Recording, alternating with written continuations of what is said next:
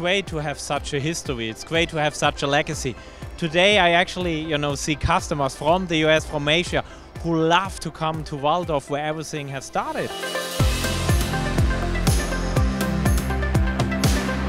Yeah, today's celebration is just an awesome opportunity for all of us to celebrate what SAP has become, what took us there, but also what's ahead for the future.